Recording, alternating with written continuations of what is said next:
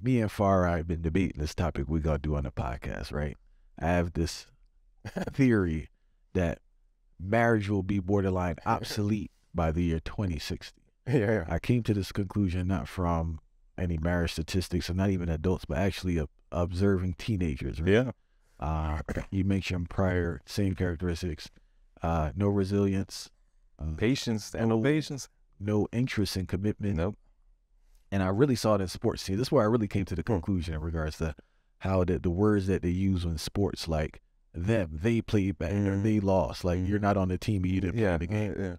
Yeah. No concept of compromise. Nope. Right? What are your thoughts? Do you think long term in our society that marriage will even be an institution? Yeah. No, I don't know. Marriage is hard. Marriage takes resilience. Marriage takes an ability to handle adversity, compromise. Marriage takes, number one, is Patience. but see, this is number one. Back to the there's Eric Erickson. He says that you have to have an identity before you can be intimate, right? If you don't know who you are or what you're capable of doing, or you don't have a real sense of what I am, right? You can't be in a relationship because, number one, you'll do whatever the other person is saying because you know who you are, right? And there can't be no compromise because everything's an attack because you know who you are. The other thing goes back to what we talked about in regards to social media. Why do I have to be committed and go through all this struggle where I could go online and click and get what I like right away, right? So the idea, it has some, now these aren't deep relationships. They aren't relationships that endure, but they're quickly satisfying relationships, right?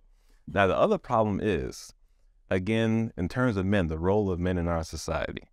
If men aren't working, and men don't know what they're supposed to be doing, if men don't know what they can contribute, what are women going to be looking for in terms of a mate, or any other person going to be looking for? And that's a big problem, right? What is somebody contributing to the relationship, not just monetarily, but emotionally and otherwise, right?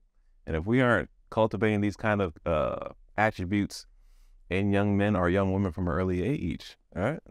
What it means to be in a healthy relationship or modeling that in any way, they have no clue.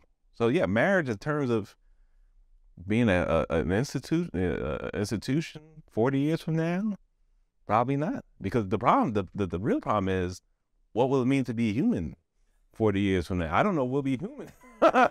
Forget marriage. I don't know we'll be human. What will we be in terms of humanity 40 years from now? That's a scary point. It'll be completely different because so much stuff will be automated and AI driven. I mean, you'll basically be sitting in your house with some kind of apparatus on, getting all your needs met. So what are you gonna need to be married for? Or explore what it means to be human or develop in a certain way. That's really the problem. Now, will we have humans to get married? That's a bigger issue.